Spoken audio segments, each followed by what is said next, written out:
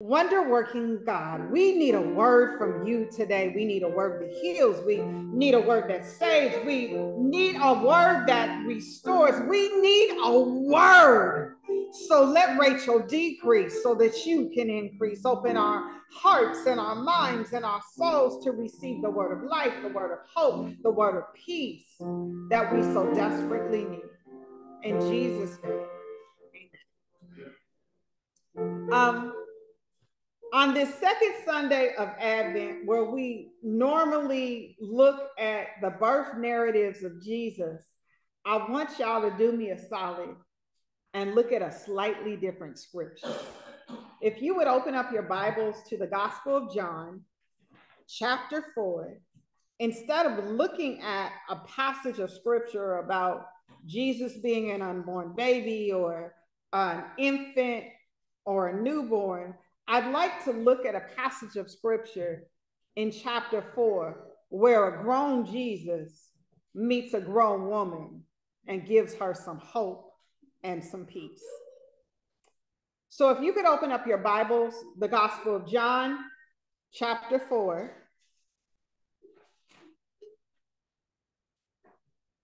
Verse 4. I'm going to read verses 4 through 9, and then I'm going to skip around in that fourth chapter. All right. John chapter 4, beginning at verse 4. Listen for the word of God. Jesus had to go through Samaria. He came to a town in Samaria called Sychar. It was near the piece of land Jacob had given his son Joseph. Jacob's well was there. Jesus was tired from his journey, so he sat down by the well. It was about noon. A woman from Samaria came to get some water. Jesus said to her, "Will you give me a drink?" His disciples had gone into the town to buy food. The Samaritan woman said to him, "You are a Jew. I am a Samaritan woman. How can you ask me for a drink?" She said this because Jews don't have anything to do with Samaritans. Jesus answered her, "You do not know what God's gift is, and you do not know who is asking you for a drink. If you did, you would have asked him. He would have given you living water." Now, church, if I were to continue through that chapter, we'd see this exchange between Jesus and this woman that I find interesting because of the way the passage of scripture starts. Every time I look at this scripture, it just boggles my mind that Jesus had to come through Samaria. So if you're looking for a topic for the sermon today, the topic is simply this: God must come through so hope and peace can too. Because frankly, there are some things about this story that just don't make sense. Has anybody in the building, anybody in cyberspace ever had well water? Nobody in their right mind is going to draw water from a well at noon. Why would you draw water from a well at the hottest part of the day? Do you know what happens to well water? It takes on the characteristics of whatever you put it in. And in this day and time, the way that people carried water was in a jug on their head. Seriously? Do you know what happens at noon? It's hot. Do you know what happens to a jug that you carry on your head at noon? It gets hot. And if it's not metal, if it's made out of pottery, it might start to take on some characteristics that you might not want to be attached to your water. I'm just saying. A hot jug that's been out in the sun is going to smell a little funny. And if it was actually male, it's sure enough going to smell a little funny. And you really going to go to a well at the hottest part of the day and carry the jug on your head at the hottest part of the day to get water. The only reason why somebody would do that is because they were trying to preserve their peace. Now, for some of y'all who don't know what I'm talking about, have y'all ever had the experience where you just going about your business, and while you going about your business, folk want to disturb your peace? They want to shower you with negativity. They want to tell you all about yourself as if you don't even know yourself. I am convinced that the reason why this woman decides to come to Jacob's well, which is a sacred place for Samaritans at the time, to Jacob's well to draw water at the hottest part of the day, is because she wanted to preserve her peace. I don't know about y'all. I imagine that this woman from Samaria, whose name we still don't know, by the way, was a woman who believed in God, was a woman who believed that there had to be something better available for her than what she was currently going through. I believe this is true because when she actually gets a chance to engage with Jesus, she has a solid theological conversation with him. When she gets a chance to engage with somebody who, instead of stealing her peace, grants her peace, she begins to discover that what she's been looking for, the hope she's been looking for, the peace she's been looking for, the acceptance she's been looking for is found when God comes through.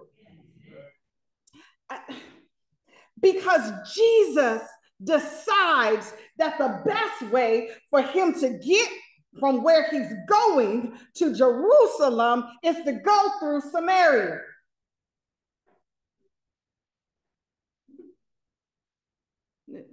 Nobody gets to Jerusalem from where Jesus was by going through Samaria. They avoid Samaria. Because if you're Jewish, you don't want to have nothing to do with them people. You know, them people. Them folk who say they believe in God, but so mix all of their beliefs in God with all these other stuff that you can't tell the difference between them and folk who don't believe in God. Them people. Those folk who believe in God so differently than how you believe in God that you've decided that they don't actually believe in God, but you didn't even ask God if it was true. Those people. You know, the folk whose church you don't go to visit because how they church is so different from the way you church. It don't feel like church. I'm just saying. Jesus went through Samaria. And because Jesus went through Samaria, Jesus was able to break through some lies that the woman who only came to the well at noon was living with, that messed with her heart and messed with her spirit. One of the lies was that it mattered where you decided to worship. That was one of the main arguments that Jewish and Samaritans had. The Jewish people said you had to worship God in the temple, and the Samaritans said that you could worship God on this mountain where God had met folk before. And they argued about that so much that it was like they talked about each other like neither one of them were children of God. But that bothered her so much that she didn't have any peace in her soul. And she didn't have any peace in her mind because she clearly wanted to worship God right. She clearly wanted to connect with God in a way that showed her that there was hope for her, that there was hope for her, that there was hope for her. Because wait a minute, y'all know how Jesus read her? What I mean by Jesus read her, when they're having this conversation, he tells her about her life experience, right? He tells her about the fact that she's had 5 husbands and that she's living with somebody right now who ain't even her husband. And a whole bunch of us then just did what the folk would do when she came to the well earlier than noon. We just judged her. We decided she was a sinner. We assumed that she had 5 husbands because she was living with somebody else's husbands. But did you know that there's a strong possibility that she had 5 husbands because husband number 1 died, and husband number 2 died, and husband number 3 died, and husband number 4 died, and husband number 5 died. And this is an era where if you are a widow and you ain't got a man to take care of you, you ain't got nothing. And if you are a widow who has been married 5 times, folks gonna go, oh, that buried her died. Maybe the only way that she could have somebody who could take care of her was to live with him outside of marriage, because he wasn't willing to risk marrying her because she had a death touch. I'm just saying, we assume that she was living in sin because she had a choice. We assume that she wasn't just trying to survive. Do you know that there are so many of us who are just trying to survive, just trying to live our lives with hope and joy and peace? And we are making choices that other people demonize us for. We are making choices to survive that other people then decide that we can't be a child of God for. You know what? Maybe God needs to come through some of our Samarias too. Maybe God needs to come through some of the lies that we are living with as if they are true. Maybe God needs to come through the lie that says that there are people who are unredeemable, when God says, I take my time with you so that everybody who wants to be saved can be saved. Maybe if God would come through our Samaria, maybe if God would come through all of those traditions and positions that keep us from reaching out to God and inviting God to clarify in our minds and in our hearts those things that we have been taught that don't make sense to us, but we want it to make sense because we want to get close to God. Maybe, church, we could have some hope that lasts. Maybe, church, we could have some peace that makes a difference if God would just come through.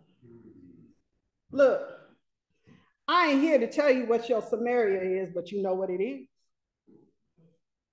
I ain't here to tell you what you need God to come through. I don't know what it is. It could be a diagnosis from the doctor. I don't know what it is. It could be a pink slip from your employer. I don't know what it is, but whatever it is, if you invite Jesus to come through, if you invite Jesus to meet you in your Samaria, you will walk away from the experience different than when you came. How do I know? Because watch what happened to this woman. She came hiding. She came ducking and diving, and she left saying, come see a man who told me everything that I had ever done and showed me that there was hope, showed me that there was joy, showed me that there was peace. I think this dude is the Messiah. You need to know him for yourself. This is the same woman, y'all, who avoided folk to maintain her peace.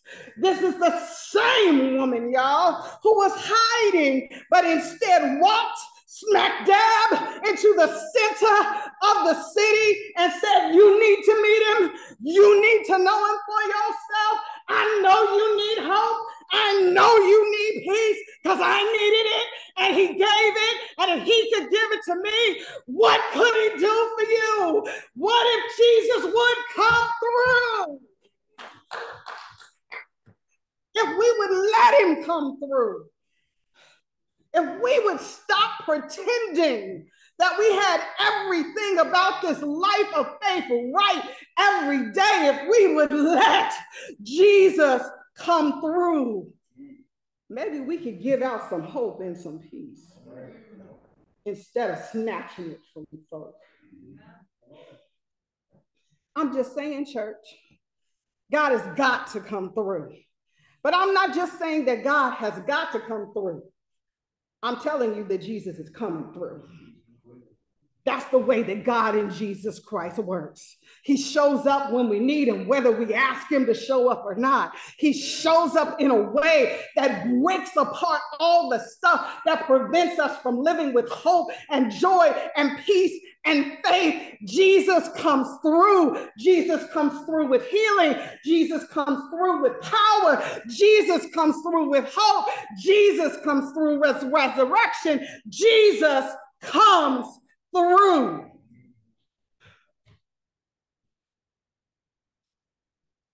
But are we letting him?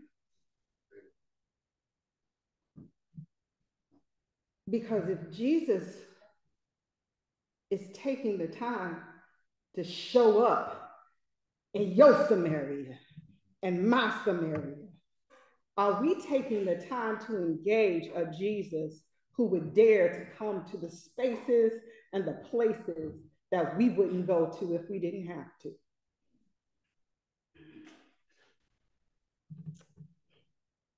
I'm a double dog dare y'all again, right? Y'all ready? I double dog dare you to let Jesus come through. I double dog dare you to let Jesus have access to the stuff that you can't manage on your own. I double dog dare you to let Jesus come through, because if you let Jesus come through, I guarantee you the giants will fall. If you let Jesus come through, I guarantee that you will shift from being somebody who avoids anybody and everybody to being somebody who can't help but tell anybody and everybody to come see a man who changes everything. Church, if we let God come through, hope and peace will too. This is the word of God for the people of God. All thanks and praise be to God.